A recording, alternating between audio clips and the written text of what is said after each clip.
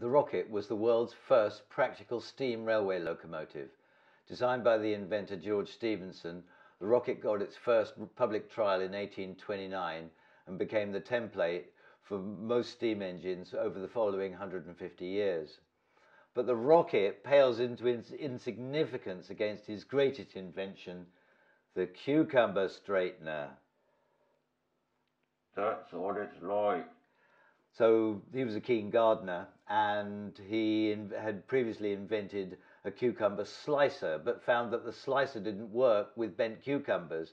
So his next mission was to create straight cucumbers. So this was his device, and it worked very simply in that one waited for the flowers to pollinate and the little baby cucumbers to start.